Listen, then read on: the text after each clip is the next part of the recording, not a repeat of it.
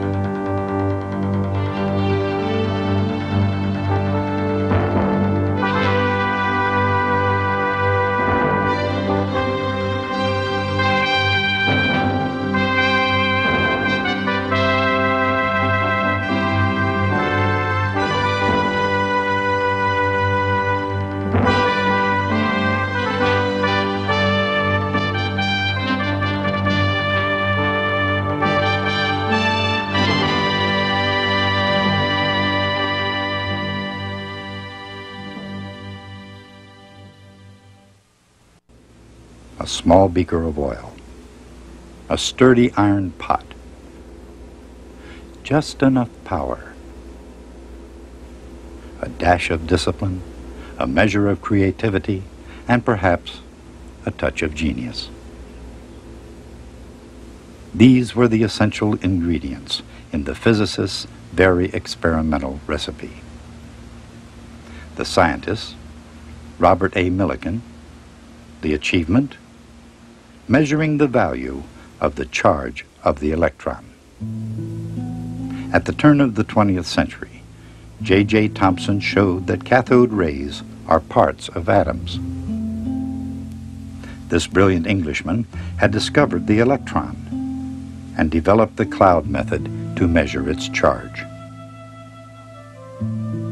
Thomson and his student, H.A. Wilson, set out to determine the average charge on a typical droplet. The cloud chamber method was difficult. The experiments, which involved measuring the rate of fall of the cloud in an electric field, were subject to countless uncertainties. Nonetheless, they finally obtained an estimate of the electron charge. Only an estimate, but it was correct in its order of magnitude. Millikan repeated Wilson's experiments at the University of Chicago. To ionize the gaseous cloud in the chamber, he used X-rays at first, and then small amounts of radium. He tried a more powerful electric field in the chamber. If this worked, it would be powerful enough to balance the force of gravity and to keep the cloud suspended without motion. When the electrical field was turned on, the cloud disappeared, but individual droplets stayed in view. Millikan imagined measuring the charge on single water droplets rather than an entire cloud. If it were possible to make measurements on the droplets, the charge of an individual electron could be detected. A brilliant insight, but not without a problem. Water evaporates. Instead of water, Millikan wondered, why not use droplets of oil? Oil, unlike water, doesn't evaporate. In 1907, at the University of Chicago, it began to fall into place. Given the apparatus to produce a mist of oil, Millikan was increasingly confident that the electrical charge of an electron could be accurately measured.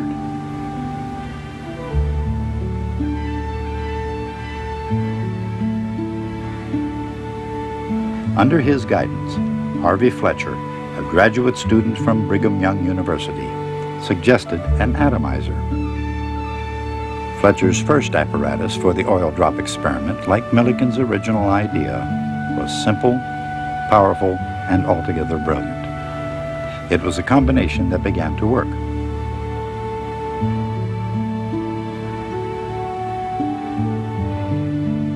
The essence of the experiment is to apply an electric field to an electrically charged drop of oil falling through the air, and then to analyze the result using Newton's powerful equation F equals ma. The mass of the drop times the acceleration is equal to the sum of all the forces acting on it. What forces act on a falling drop of oil? There's the force of gravity, of course. And then there's the effect of viscosity, or air resistance.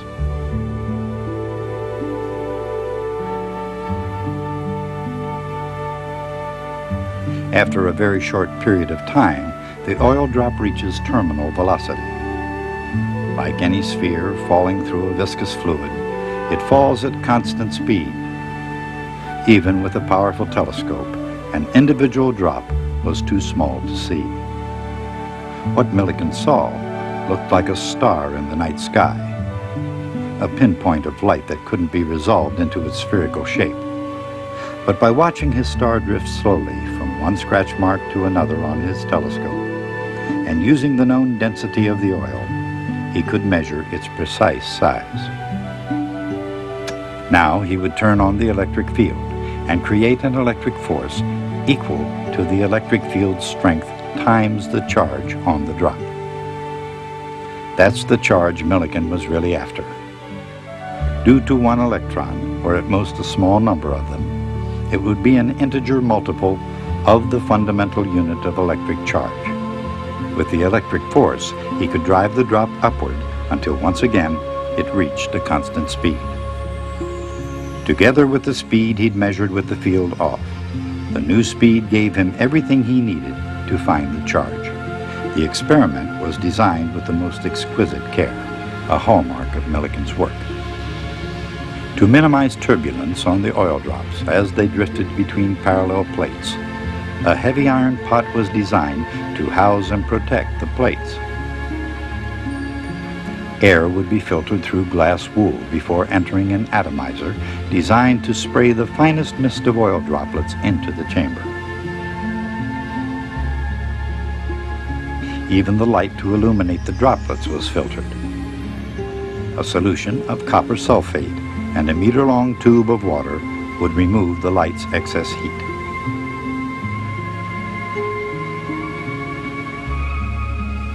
When the time came, Millikan saw to it that nothing would disturb his experiment.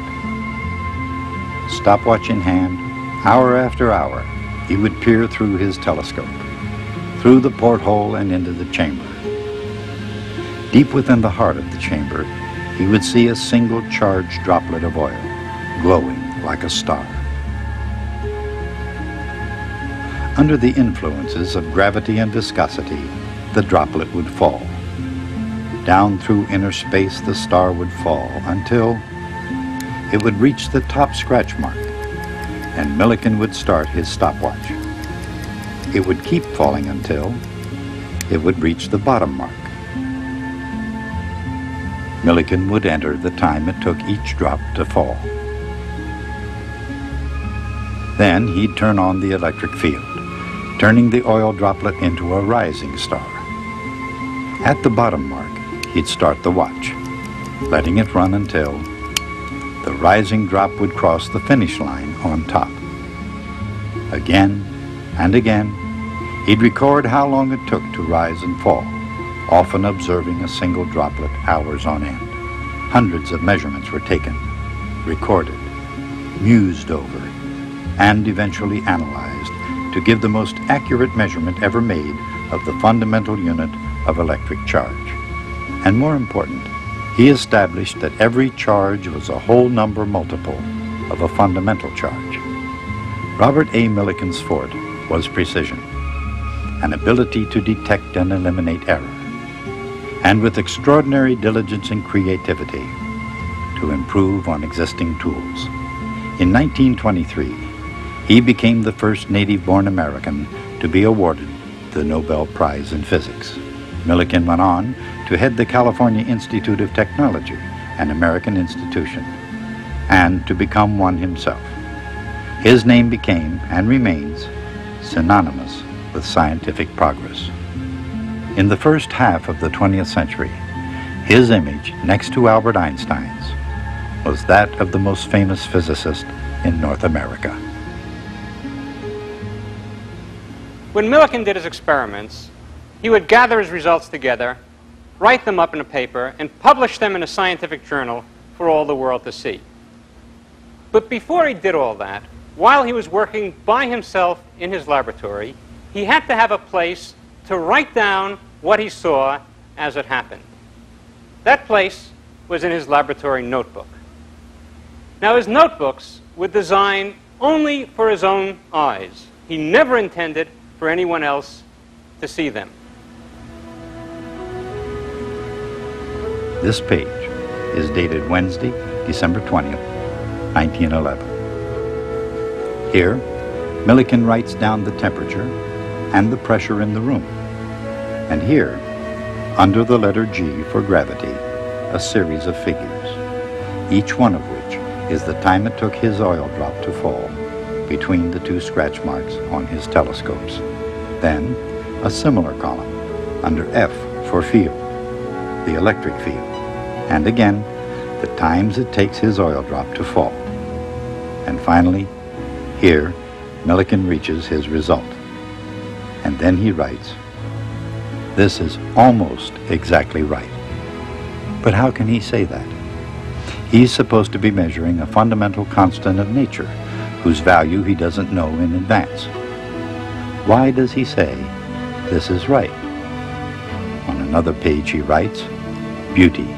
On this page, "Beauty, publish." And another, very low, "Something wrong." And then he makes a very revealing note. Not sure of distance, 1.273. There it is. When he gets a result he doesn't like, he doesn't throw it away, because that would be cheating. What he does instead is to examine the apparatus to find something wrong, so he has a reason for throwing it away. Of course, when he gets a result that he does like, he doesn't examine the apparatus nearly as carefully to find out what went right.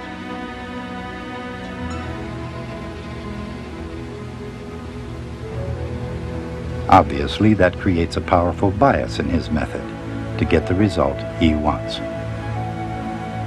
Another page. Here, "Best yet," "Beauty, publish," and so on, for pages and pages and pages. The point is not at all that Robert Millikan was a bad scientist. He wasn't. He was a great scientist. But by examining these notes, we can get a brief insight into how science is really done. What Millikan was doing wasn't cheating. He was using his scientific judgment. And in fact, it must be that way, because no one ever stumbles onto a scientific discovery. Every discovery is made in the course of an experiment that was exquisitely designed to give the results that the scientist expects to find. And the scientist knows that quite possibly fame and other rewards will be waiting if a great discovery is made. But then, what prevents someone from making a discovery that isn't real? The answer is, the experiment can be repeated somewhere else, by someone else, to see if it's right.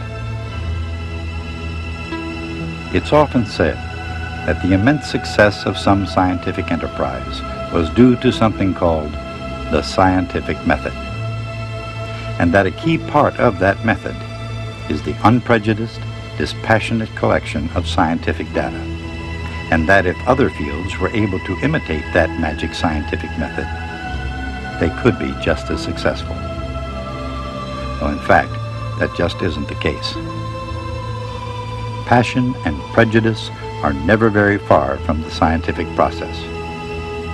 The safeguard is not disinterested scientists, but rather the fact that all scientists believe at the very core of their beings that experiments can be repeated. That belief is the central tenet in every scientist's faith.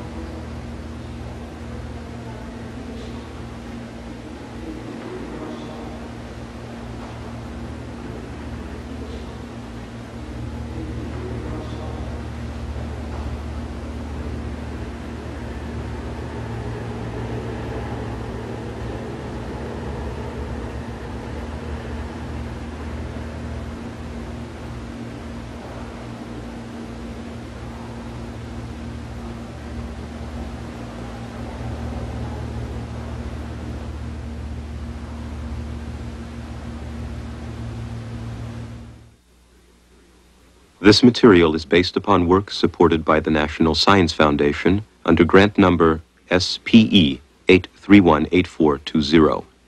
Any opinions, findings, and conclusions or recommendations expressed in this program are those of the authors and do not necessarily reflect the views of the National Science Foundation.